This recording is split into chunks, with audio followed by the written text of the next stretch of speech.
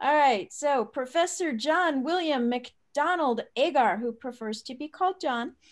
John graduated from Monash University Medical School in 1970 and trained in nephrology in Melbourne and UMass Medical School in Worcester, USA. In 1978, he returned to his home city of Geelong, where he established and ran a clinical nephrology practice until his retirement this February. John has published more than 250 peer-reviewed papers and abstracts, 4 book chapters, 2 dialysis-related books, one with me, and more than 90 Kidney Views blogs as the hemodialysis advisor and internet consultant to the Wisconsin-based Medical Education Institute since 2010. He has been an invited lecturer on dialysis topics in 16 countries, especially on his 3 pet topics: nocturnal home hemodialysis, extended hour and higher frequency hemodialysis, and environmental sustainability in dialysis and nephrology, founding the global concepts of green dialysis and green nephrology, about which he just had a paper come out today. Among his awards for contributions in nephrology are the Order of Australia Medal, Australia's highest honor, the Priscilla Kincaid Smith Medal, the International Society of Hemodialysis Zbilut Twardowski Lifetime Achievement Award in Hemodialysis. So I will let John take it away, load up his slides, and we'll get going, and we will do questions at the end. Well, today I'm going to do what I call Dialysis 101. There's a bit of complexity in it, despite the fact that it's titled 101. There are some difficult concepts within it. So yes, have your pens and papers ready. And if there are bits that I gloss over or that you don't understand, we can always go back to that in question time. It's quite a long one today, so I'll get going. And this is adapted basically from a Kidney Views blog that I put up back in about 2016 or 17, I can't quite remember, entitled Blog to Dialysis Chair Implementing Volume 101.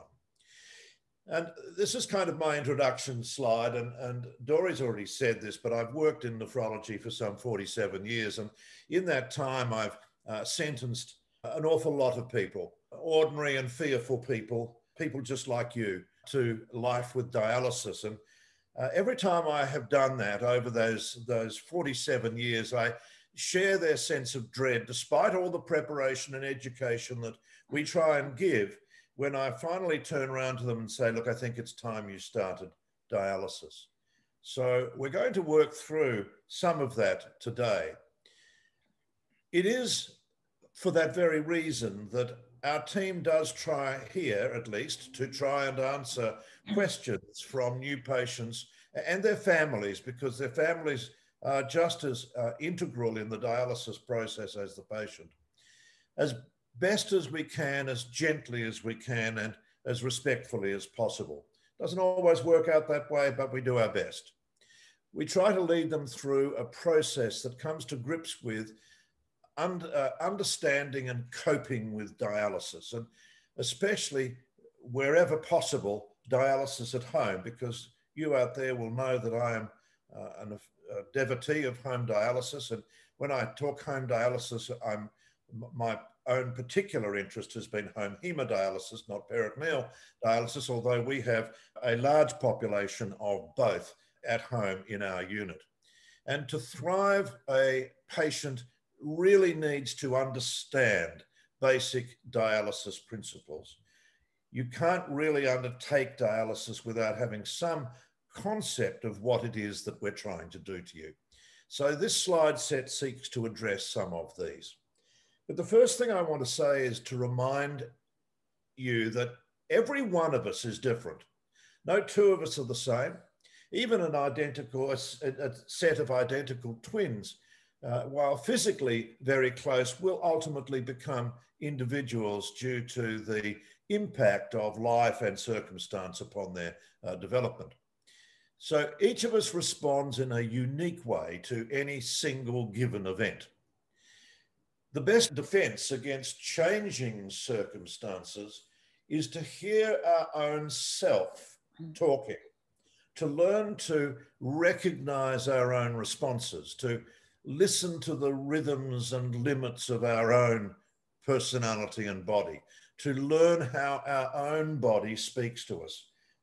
And that will be different from one person to another, to feel how our own circulation signals us. And much of my teaching about dialysis relates to the impact of dialysis on the blood circulation and the fluid status of the body.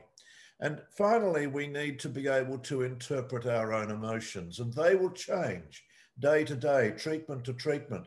Some days we feel confident about our treatment, sometimes we don't. And so we need to be able to understand all of the impacts of those factors.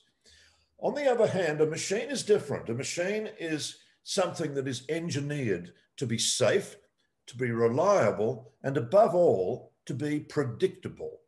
It's designed to do the same thing every time. But remember, you are not the same every time. A machine is and must be the exact opposite of an individual. It needs to reliably do exactly what we ask it and expect it to do. So on the one hand, you have you who is constantly changing, morphing, molding across a range of emotions and physical capabilities versus a machine which is there to do exactly the same thing every time. And so this is the dialysis challenge, where a machine meets a man or a woman. A dialysis machine must develop a predictable treatment to an unpredictable person. Each dialysis patient will react differently, sometimes just a little, but sometimes quite a lot. And this will always be so, even if the delivered treatment is identical. So you're getting the same treatment, but you are responding to that treatment every time you're on dialysis in a slightly different way. To make matters worse, we don't even feel the same all the time. We respond differently to the very same event at different times. So responses can be quite varied despite the same prescription. And a key benefit of home hemodialysis is the flexibility for a dialysis prescription to try and compensate and match and meld with some of those changes and differences. To cope with variability, we have to have good, unrushed or unhasty, repetitive, empathetic. That means understanding, and understanding that on any one particular day you may be less or more receptive to what we are trying to teach you. But it must also be firm and structured training so that we can equip patients to safely and optimally self-dialyze. And home dialysis is all about self-dialysis. Only the patient, no one else, can know the patient. Even the best of your carers and loved ones and those who try and help you do not know you like you know yourself. This is in Australia why we train the patient and not a carer. We don't train carers here, we train patients to do their own dialysis. It is their own disease, if you like, it's their own responsibility, and they are the best person to know how they respond each and every time they go on to dialysis. Even the best carer in the world cannot feel what you feel if you are the patient. We need to appreciate, be cautious of advice from others. And this slide comes to me particularly from some of my understanding of working on the internet and on the Facebook page. It can be comforting to a patient to ask questions of other patients, but while others may be similar, they are not you. Other experiences may be contradictory or even harmful to you if they are trying to interpret what you're experiencing and they get it wrong. And other circumstances are always going to be different. And this includes from me. Appreciate but be cautious of advice from others. Anything I say exactly mirrors the things I've just said, and you need always to couch any education I might give you from your own circumstance. In training, you need to learn to know yourself. That's phrase, I think it's a biblical one, know thyself. Good training will teach patients to know themselves, not others. Learning about one's self takes time, patience, and practice. But once a home trainee learns and understands the responses of self, they can also understand and appreciate that hemodialysis practice can be subtly varied in ways that are much less possible in a centre-based program where the same treatment tends to get given regardless of a circumstance. At home, you can try and meld your dialysis process a little bit, just massaging it, might be pump speed, might be the position you're lying in. All these sorts of things can be managed better if you know yourself. But we must never forget that we are all different and no two of us are exactly the same, and no two hemodialysis treatments are ever quite the same either. Where it went wrong, well, it has gone wrong. It's gone badly wrong. Unfortunately, dialysis has been around now since early 1960s. So that's, 60 odd plus years, maybe a little longer. And early on, we understood renal failure slightly differently to the way we do now. And it was thought to be due to the accumulation of wastes. That was what I was taught 47 years ago, or rather, if you like, the loss of adequate waste excretion. So the kidneys are responsible for getting rid of waste. When they fail, you don't get rid of waste. Therefore, waste accumulation builds up through a loss of waste excretion. And that was what made you sick. That was the early understanding of chronic kidney disease. Most of the signs and symptoms of kidney failure were thought to be due to the accumulation of toxins. This was how I first was taught and thought of renal failure. And we described renal failure by a term called uremia. We don't use that quite as much now as we used to, but uremia was the normal term used for chronic kidney disease, which was an accumulation of urea in the blood because we thought urea was the nasty. It seemed natural to study and focus our attention on wastes, and early on, a failure of waste excretion dominated our thinking. The more accepted group term for the toxins in uremia, and there are many more toxins than just urea, we went through that toxin list. I haven't got it on this particular, I should probably have put it on, but it's not on this particular slide set. But those who have been here in the past will remember that vast list from Ray Van Holder of toxins or solutes that accumulate in chronic kidney disease. But even today, many hemodialysis professionals still focus mainly on solutes, and I would claim perhaps that that's the wrong focus. But to be fair to my colleagues and to myself and to everybody over these learning years that have passed, it's not all our own fault. In the mid-late 20th century, teaching emphasized measurable chemistry. You've all heard of labs, those things that you have done routinely from time to time to measure stuff. The focus was on the normalization, usually by removal, of those substances that are measured in your lab results: sodium, potassium, bicarb, phosphate, calcium, magnesium. Then came the electrolytes, if you like, that accumulate or change in people with chronic kidney disease. Then there are the toxins: urea, creatinine, parathyroid hormone, beta-2 microglobulin, homocysteine, and that massive list of Ray Van Holders that we looked at in a previous session. And then there were other measurables that held our attention too, like hemoglobin and urine protein and a raft of other laboratory tests, the labs that everybody keeps referring to on the internet chat sessions. And we were seduced really into thinking that these were what mattered most. Well, I'm sorry to tell you, I don't think that's necessarily quite the case. Even the measure that plots the decline of kidney function from CKD 3, 4, 5, and so on is a solute, a substance called creatinine. And you've heard of the EGFR, which is based on the blood creatinine level. And we measure and use a notional formula developed from a muscle waste called creatinine to calculate the key marker of chronic kidney disease and the decline in kidney function. We call it the estimated, or E, glomerular filtration rate, or the EGFR, which has become the yardstick of CKD stratification from the earliest phases of the glimmer of chronic kidney disease through to pre-dialysis CKD5 and CKD5 dialysis.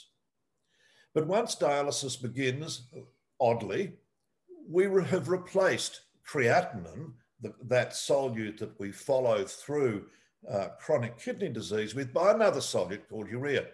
And in the early days of hemodialysis, well, urea was cheap and it's easy to measure, and it was thought to be a good marker for the dose, the adequate amount. And everybody here on today's session will know my aversion for the name adequate, because I think adequate places a huge limit on the goodness or the effectiveness of dialysis as it could be delivered. While this has subsequently been shown to be a suspect theory, urea has stuck in the minds of most dialysis professionals. And in some countries, urea has even been accorded a regulatory status.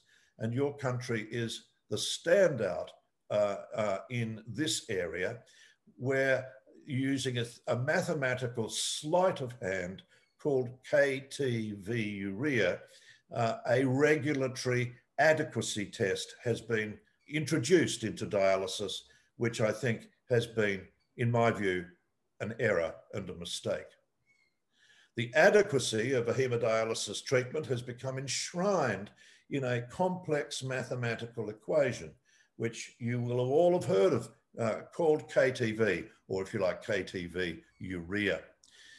KTV urea seeks to determine if and when enough urea has been removed, but that says nothing about all of the other solutes, if indeed solutes are the main game here, and I contend perhaps they are not, and they're a sideshow rather than the main game, and we'll come to that as we go through this presentation today.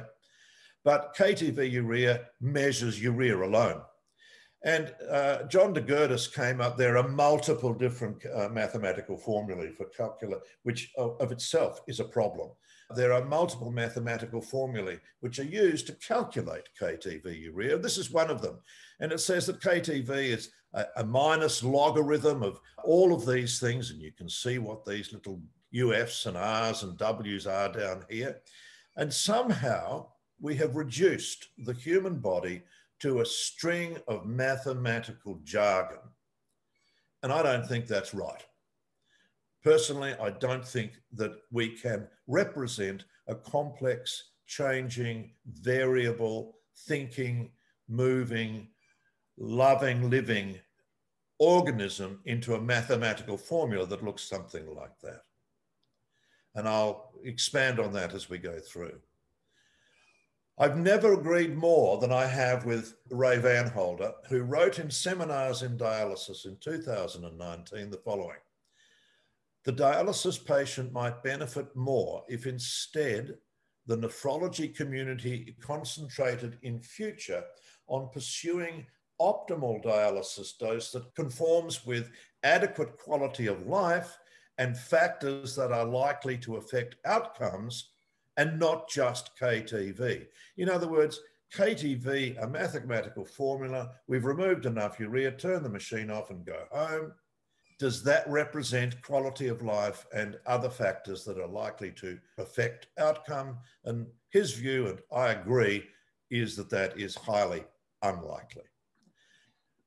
Some of these factors, not all of them, but some of these factors might include residual kidney function, a patient's blood volume and tissue and cellular volume status, the length of dialysis, the ultrafiltration rate, the number of intradialytic episodes where the blood pressure drops, the interdialytic blood pressure, that means between sessions of dialysis, some of the other measurables like potassium phosphate, albumin, and C-reactive protein, a whole raft of other things. In other words, putting all your eggs in the KTV basket ignores all of this stuff, and all of this stuff and much more is important.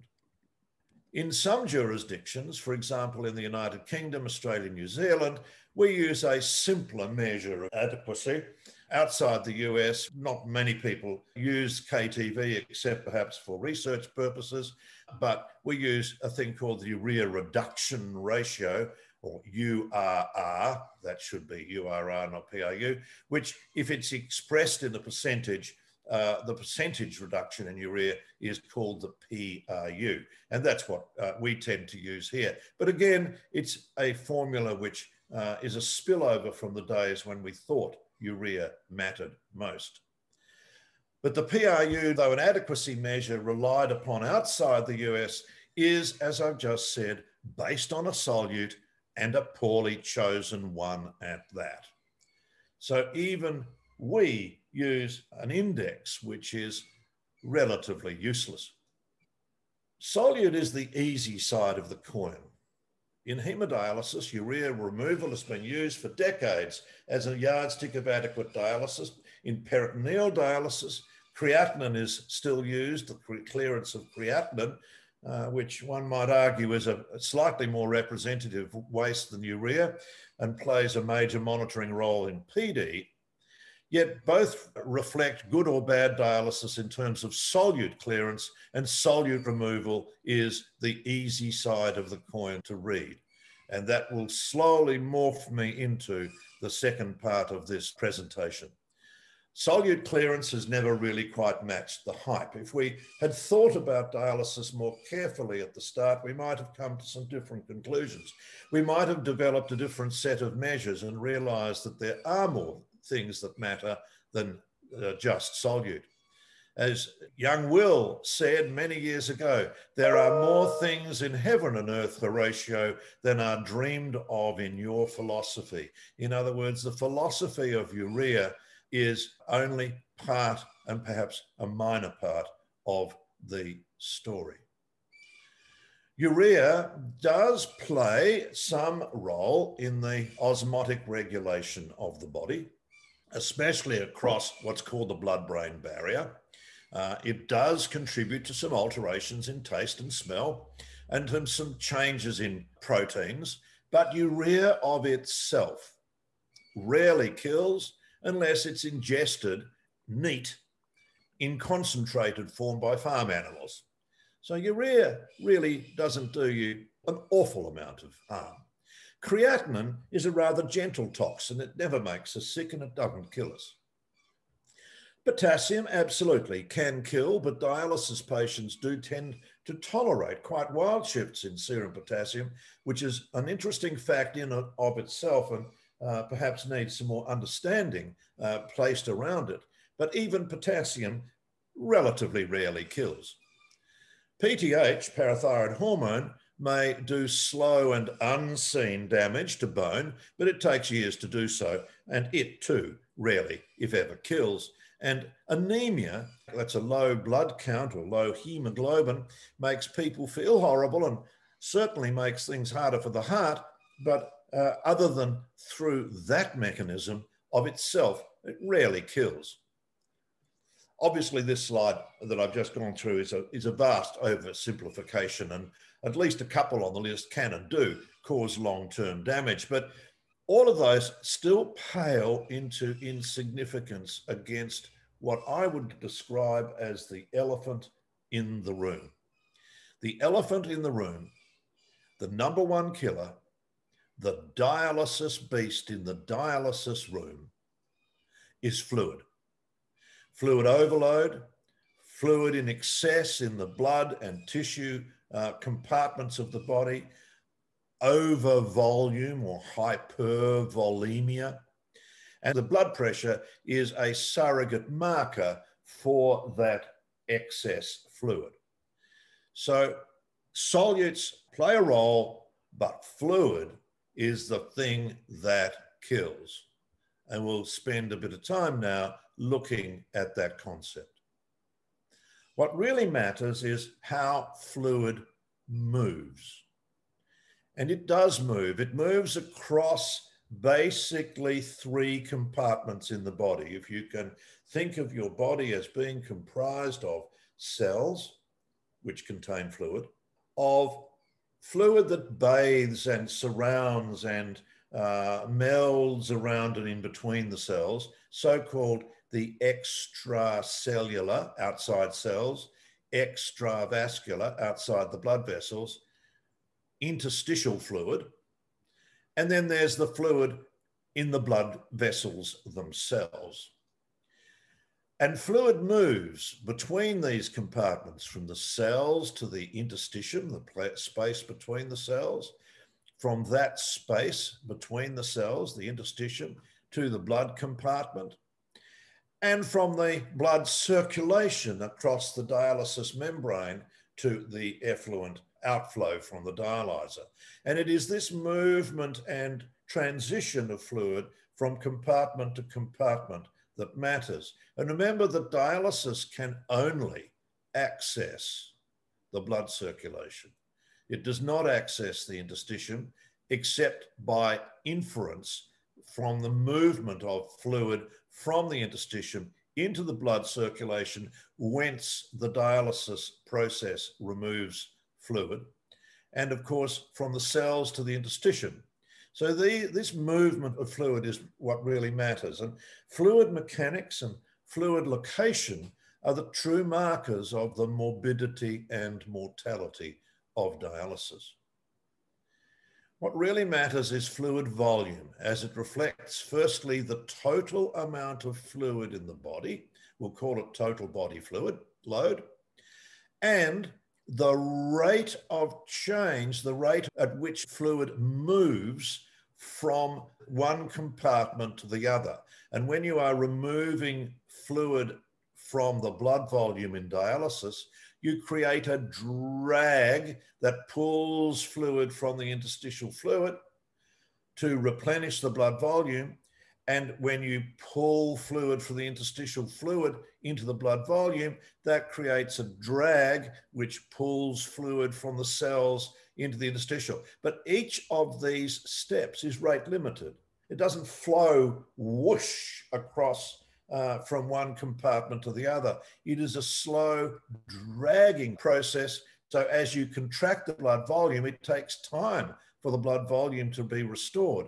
And as you contract the interstitial fluid, it takes time for the cells then to restore interstitial fluid.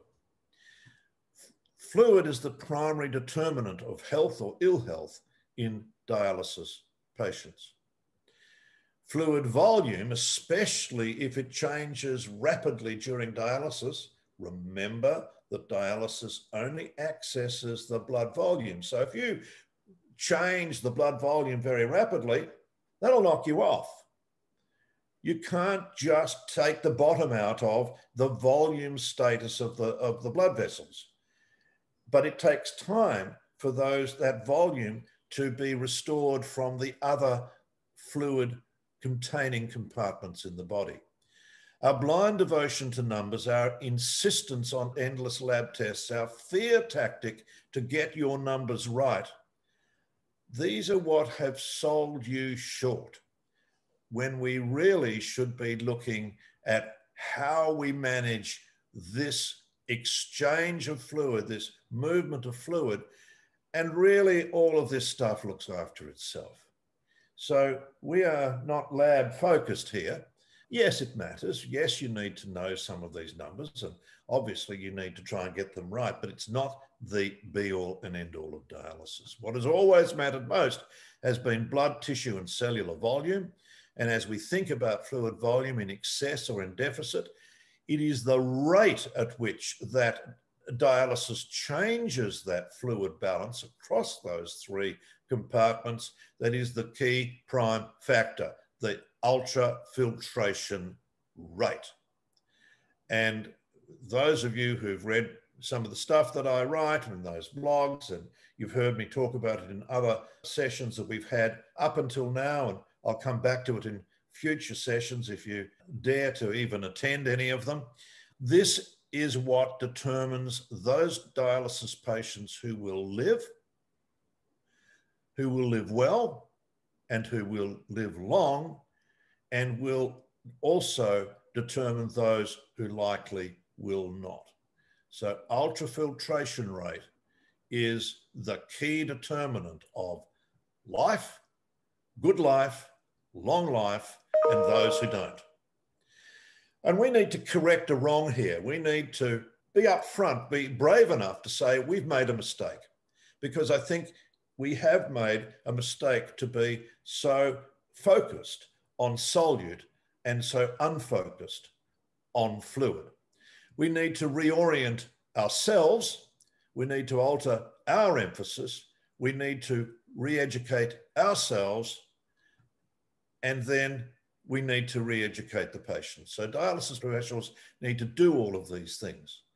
We've slaved for decades to get the numbers right, but at the same time, we've been puzzled why this approach has made such little difference to patient well-being and survival. We've slaved away at getting all the numbers right, but we haven't really dinted how well our patients feel and how long they survive, or how well they survive. And it's past time that we altered the order, put solute second, and talk first and foremost about volume, and get you, the patients, to understand the importance of fluid and fluid control. And that doesn't necessarily mean draconian fluid restriction. It is how dialysis manages and best allows time for ultrafiltration to occur. And that brings me, of course, to that key name or word, four-letter word in dialysis that should be at the forefront, tattooed on every dialysis professional's forehead, and that is time. Okay, now I'm into a good parable that tells a story that is parallel to another story that matters.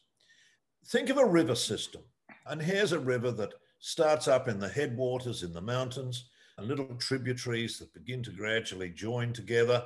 It moves and winds its way through the uplands, past a town, meanders down into a lake, which is just short of the sea, and then ultimately to the sea. So a river is a watershed, if you like, leading via, we'll say, a containing lake into the sea.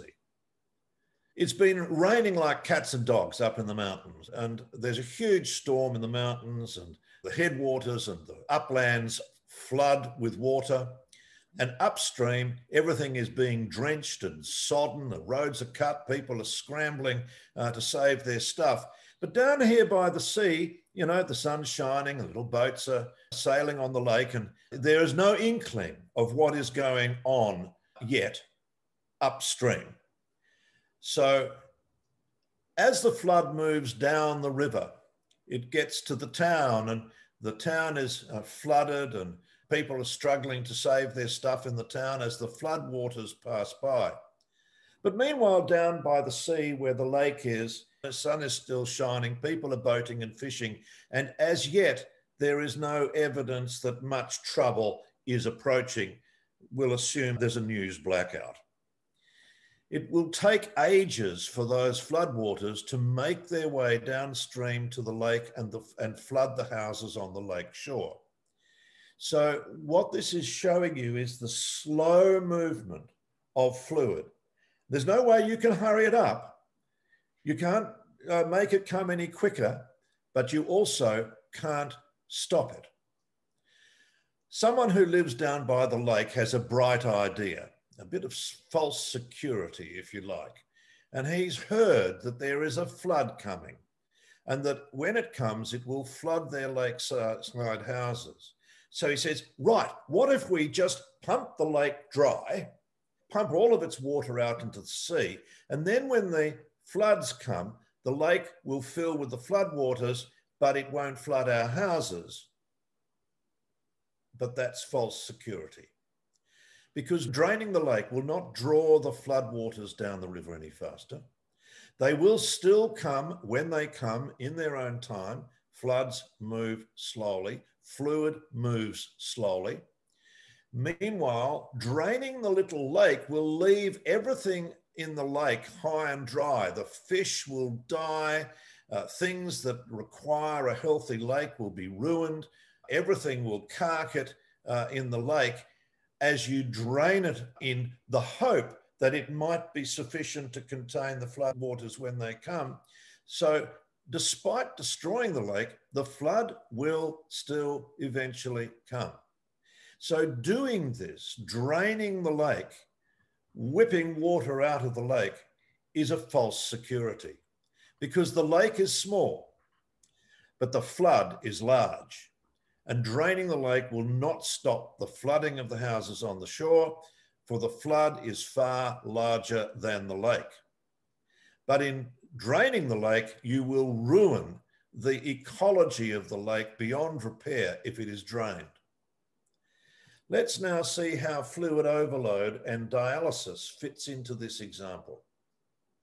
The mountains and the upland plains represent the cells where most of the fluid collects in the body. So they get flooded.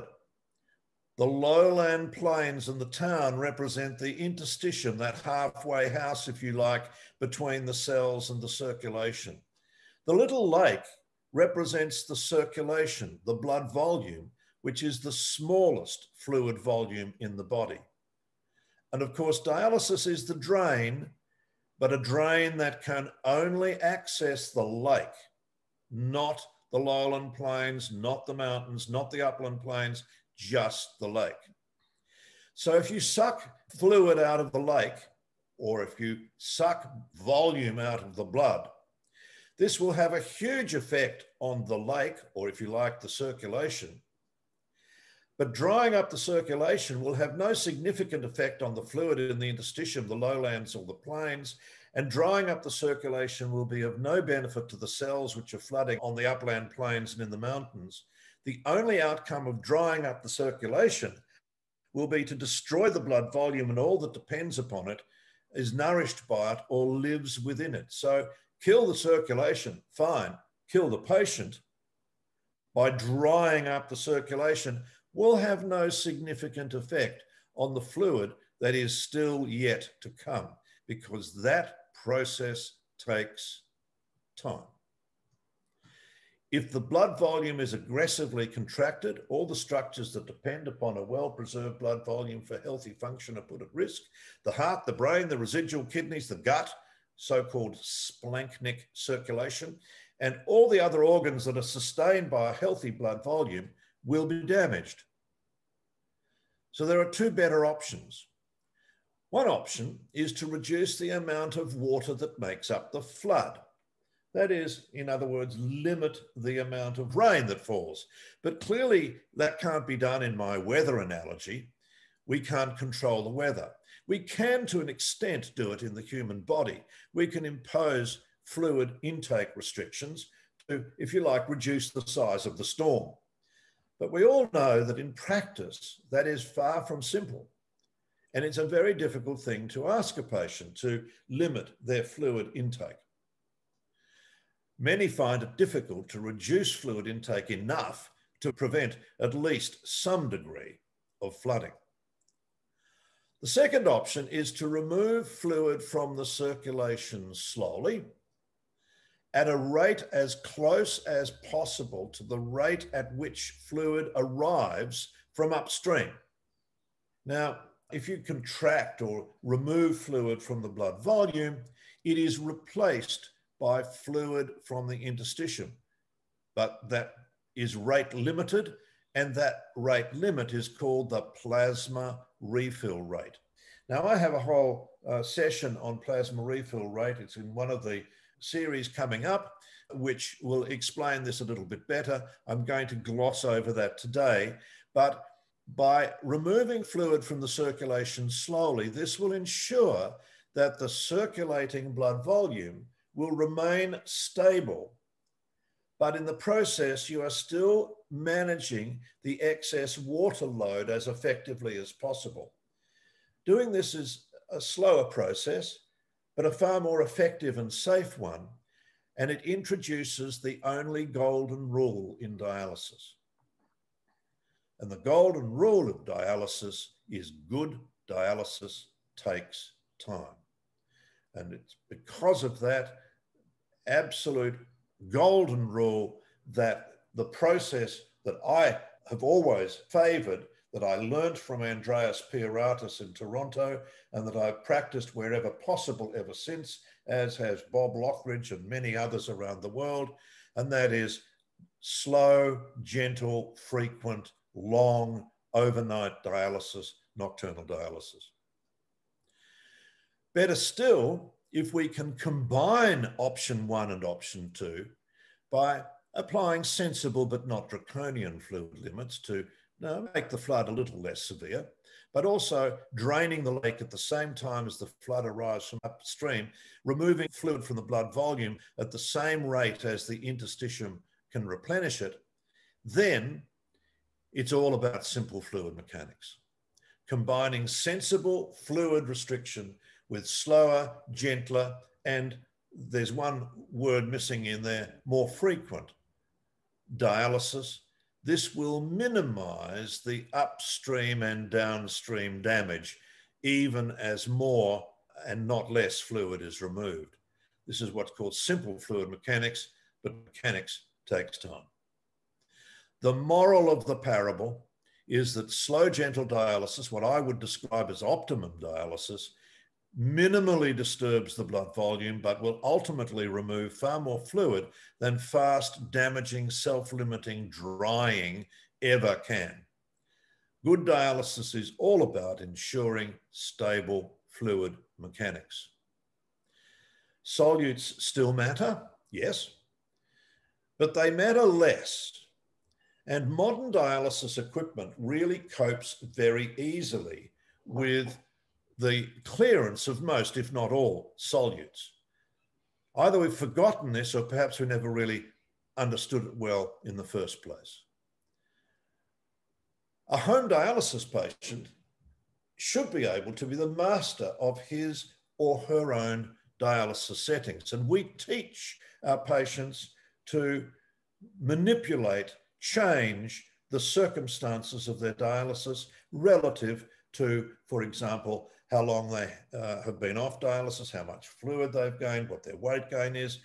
Maybe if you've gained a bit more weight, you do a longer dialysis session so that you're always trying to keep the rate at which you remove fluid under control. A well-trained home dialysis patient can or should be able to read the tea leaves of his or her own physiology. In other words, remember when I started this session, I talked about how we are variable. Things change. One session is never the same as the other. And a home patient is in a position or should be able to be taught how to understand their own physiology and react to it. A well-trained home dialysis patient can or should be able to make his or her own adjustments in treatment duration and frequency to offset any alteration in day-by-day circumstances. And we encourage our patients to make those changes. They don't need to follow a prescription. They need to follow some principles. But a prescription means a set of rules. And that is a recipe for disaster, and it is essential that those rules can be manipulated by a trained and sensible home dialysis patient to access the very best dialysis they can. And perhaps this should be in red and in bold. A well-trained home patient can and should, not or should, can and should be trusted. So a home patient should develop, can develop, does develop trust with the people who are helping them, not following a blind set of rules, but being trusted to make their own decisions to optimize their own dialysis. A bit more fluid to remove? Dialyze longer or pop in an extra treatment if or when needed.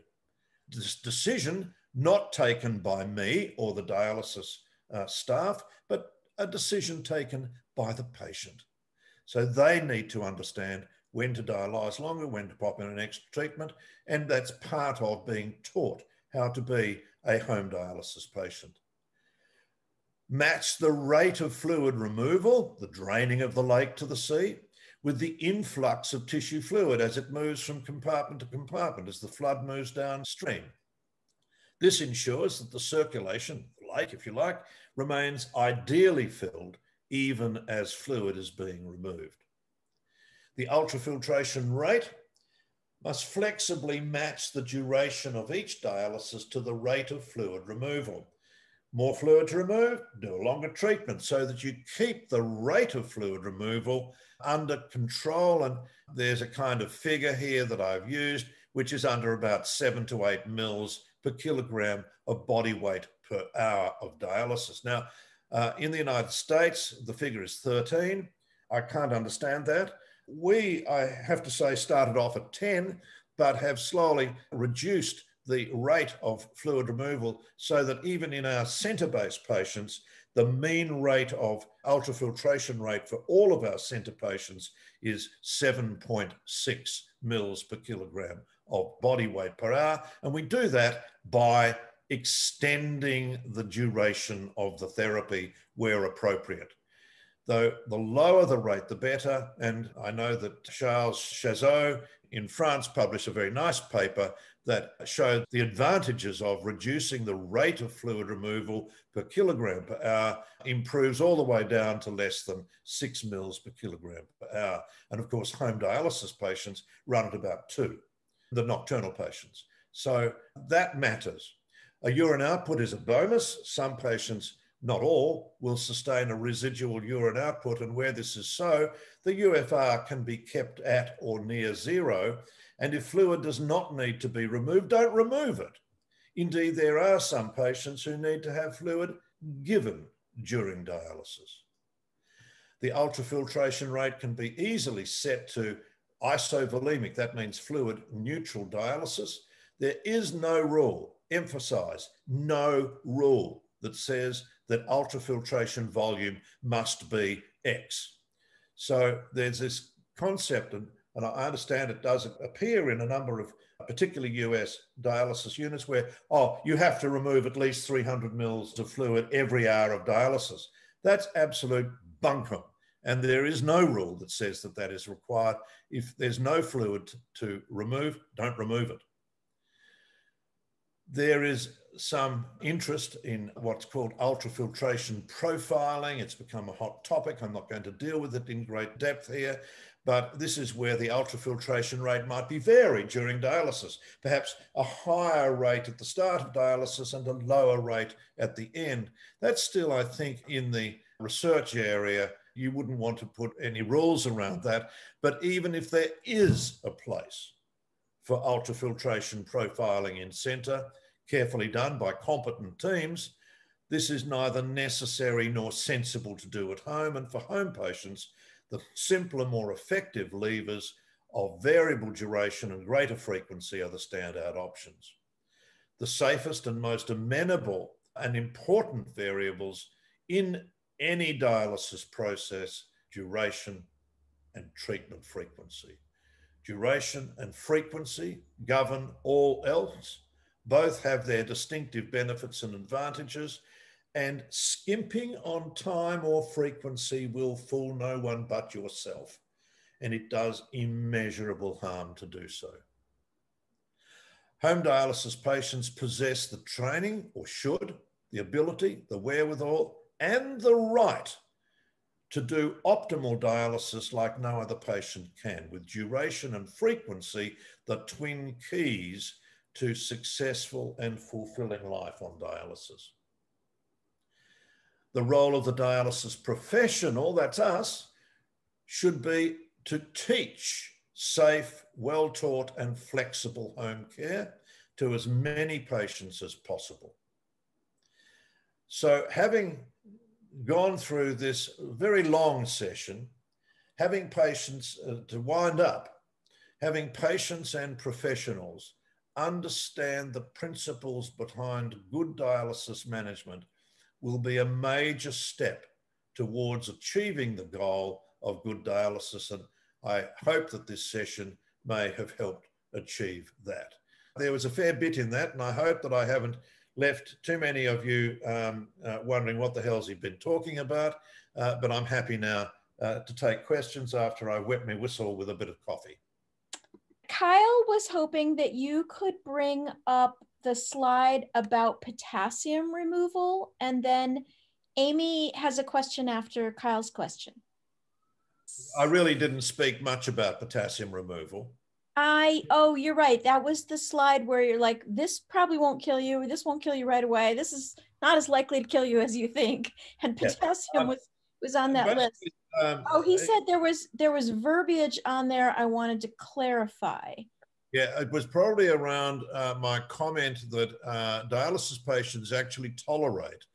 Correct me if I'm wrong. Tolerate Carl. Swings in potassium. That is quite large swings in potassium that probably would kill me or you. That was it. Swings, he says. But and remember, when we're measuring potassium, we're really only measuring the serum potassium. True. We're not measuring cellular potassium. Yes. And the changes in cellular potassium are much less. So there can be quite a large drop. For example, you might come in for dialysis with a potassium, we'll say, hopefully not of 6, and we don't get our knickers in a knot over anything really under about 6.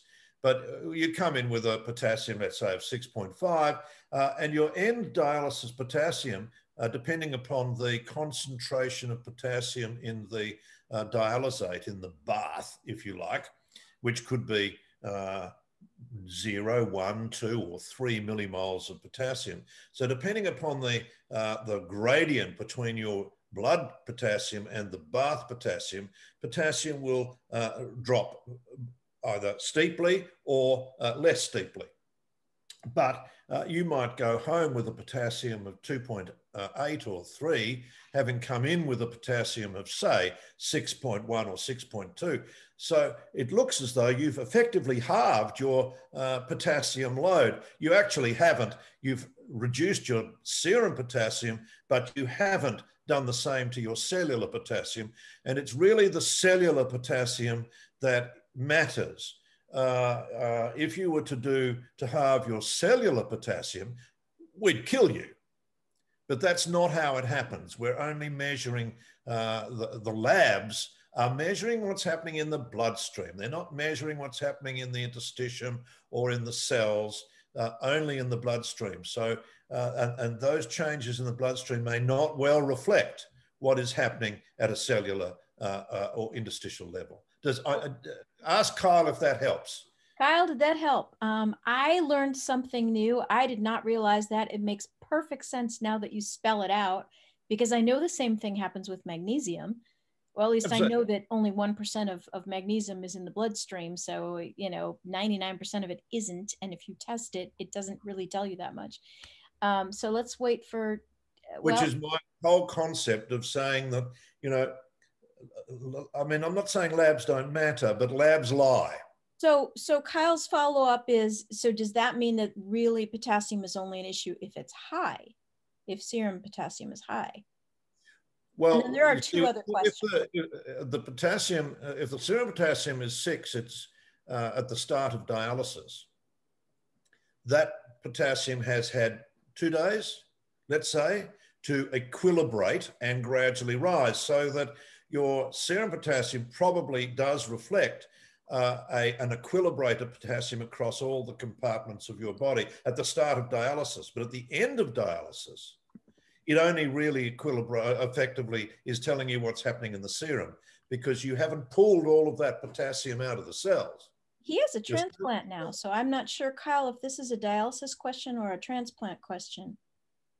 And Linda's question is there a way to measure cellular potassium? My understanding is there is no way to measure cellular anything. Correct. Yeah, we don't have access to it. Take a chunk of your cells, crush them up in a little you'd have to take a biopsy. That's vessel, what you have to do. and then measure the soup at the end. And Yep. that's not really a practical thing to do. No. So I'm going to go back to Amy's question. And Amy was saying, if fluid doesn't need to be removed, you say don't remove any. Correct. What about the washback? We call it rinse back here, but washback, rinse back, same thing. In the UK, we remove the washback amount, so we're not adding extra fluid at the end. Thoughts? Yeah, I mean, I'm going to sort of say, well, yes, you could do that. But the amount of fluid in a washback is relatively minor in terms of a couple of 100 mils, that sort of thing. So that's really not going to make a large amount of difference either way. You can say, all right, the washback is 200 mils, so we'll remove 200 mils so that you remain fluid neutral after the washback. Fine, but does that make that pales into insignificance to the 3 kilos or 4 kilos or 5 kilo weight gains that people will have, and you're quibbling here about 150 mils at the end of dialysis. I don't see that as a major issue one way or the other. Okay, Stephen. I don't know whether that helps, Amy. Are you happy with that, Amy? Let's see. She says, yes, thanks. Yeah, that's good. Right. Thank you, Amy. And Kyle loved the detail. And Stephen has a question about his blood pressure dropping after he gets up. So he said, I'm suffering really badly at the moment with postural hypotension on standing. I get 3 to 5 at the end of dialysis, I take it. After treatment, right? I get from what he's saying. Do you want to unmic yourself? Yeah, is that possible, or is your mic just not working? No, it's fine. It's on. Oh, good. Okay, so I have a suspicion of what John's going to say. I'm just interested to see if he says what I think he will. Okay, so it's happening, I would say, in the 24 hours after dialysis, because I'm on an every other night nocturnal treatment.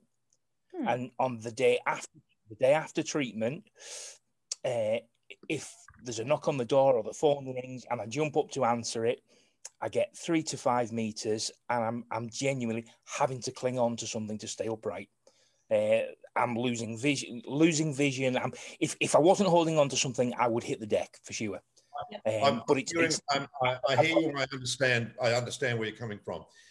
There are a number of potential feeders into that. I'm obviously going to say you're clearly not on any antihypertensive drugs. No. So you're not on beta blockers, you're not on ACE inhibitors, you're not on anything that might affect your blood pressure medication-wise. I'm on bisoprolol one in the evening. I think it's a 2.5 mil. That may have a small effect, but not a lot. Bisoprolol is not a major contributor there. The second thing is, are you diabetic? No. Because people with diabetes have problems with maintaining lying to erect blood pressures because of the damage to small blood vessels that are responsible for causing vasoconstriction when you stand.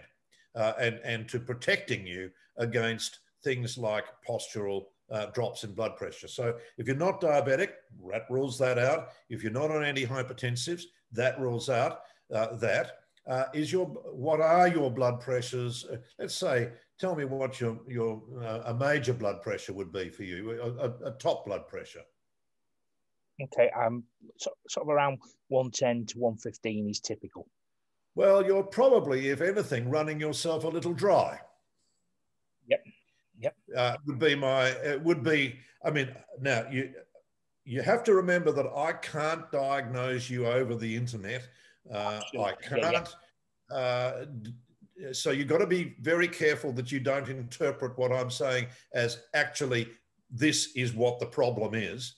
But it would make me wonder whether you are actually drying yourself down too far, and that you could actually allow, because if your maximum blood pressure is sitting at about 110, I know you're on bisoprolol, and that's almost certainly because you have some cardiac issues, which I don't know anything about. But nevertheless, one possibility is that you could perhaps run yourself a little wetter. But that would be something you would need to check with your clinical advisors and run that possibility past them. It's in my next review because this has only been happening the last maybe the last month. Yeah. Did you change anything in the last month? You're also relatively new to dialysis. Relatively new to nocturnal. Right. Almost everybody, well, this is a horrible generalization, but I'm going to say it anyway. Most people who are on center-based dialysis are fluid overloaded, even when they think they're not. But when you go on to nocturnal dialysis, slowly over a period, and this is what the group in Tassan showed, Bernard Charrar and others in Tassan, is that volume status slowly improves over a period of about 4 to 6 weeks on dialysis. And so imperceptibly, your volume status comes down and your fluid status comes down, so that by 6 to 8 weeks into your dialysis program, your tissue fluid and your fluid volume has normalized when it wasn't normal when you're on center-based dialysis. And you may be now beginning to show the evidence of that, and that you've actually gone a little far. And that's what I would be interested in looking at. That makes absolute sense. Yeah, makes absolute sense. I can say, I mean, I've raised it with my nurse this week, and it'll be on my next review with my consultant, which is, I think, 3 weeks away, something like that.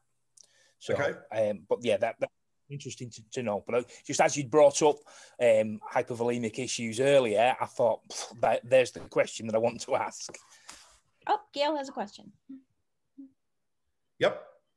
I'm curious about the relationship of fluid in the lungs during pneumonia with dialysis.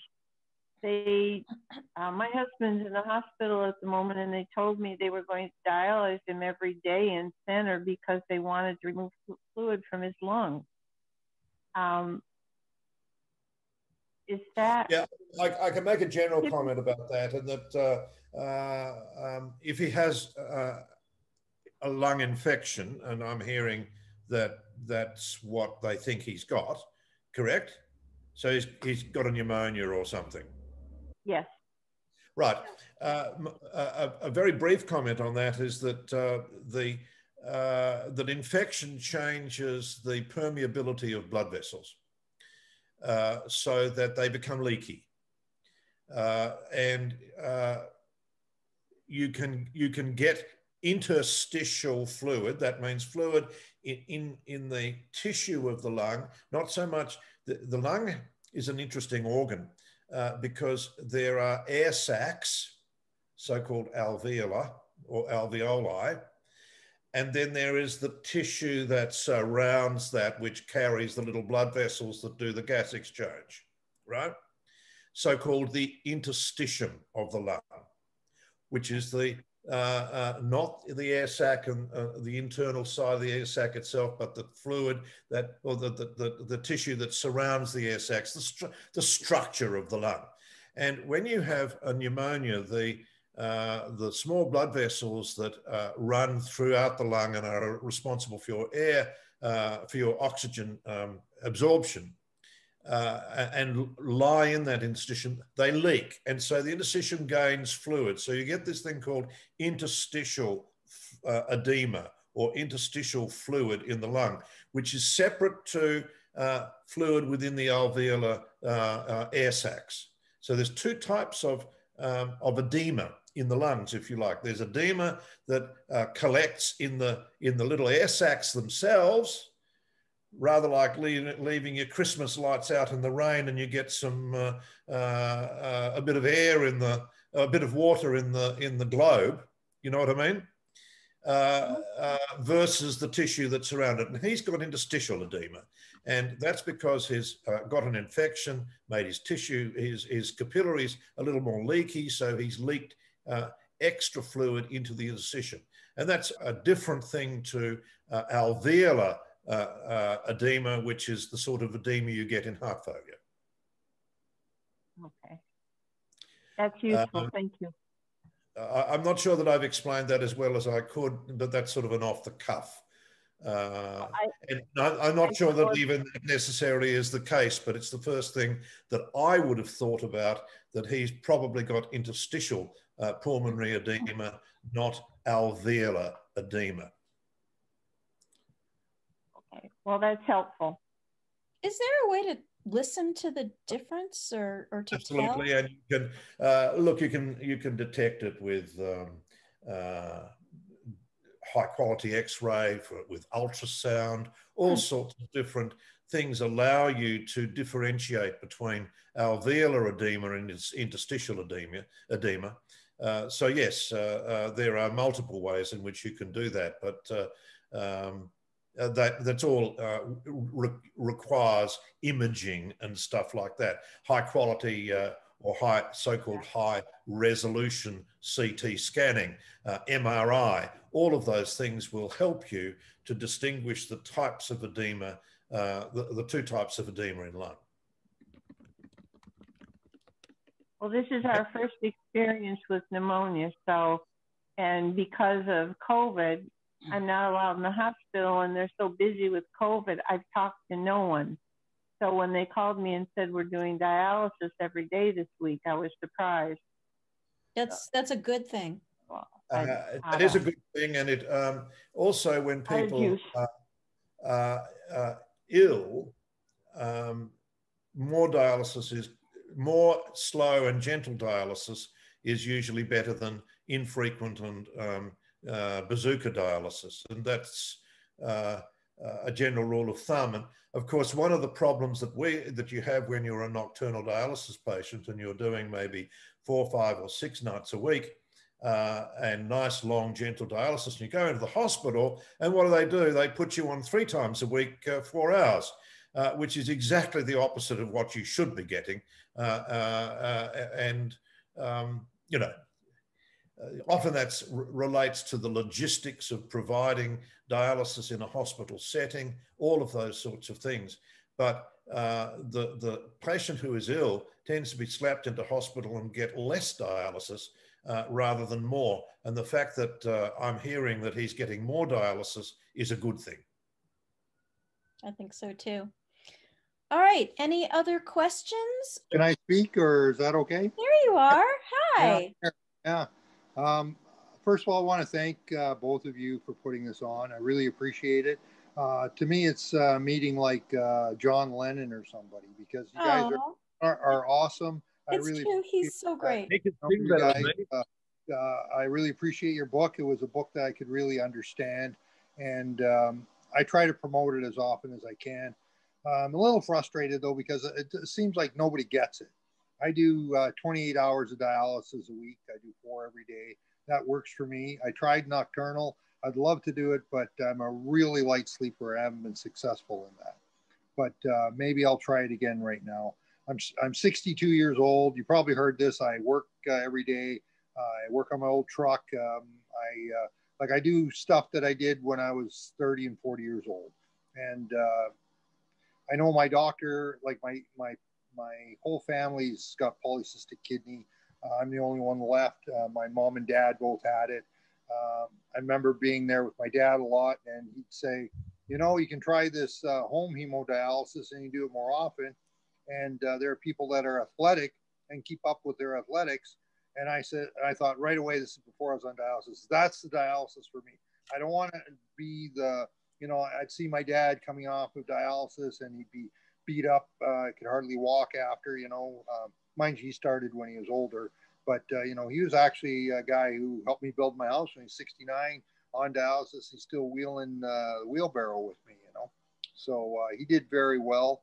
But at the end of the day, doing more frequent dialysis is really the way that it works. And for me, just doing it every day, 4 hours really works for me.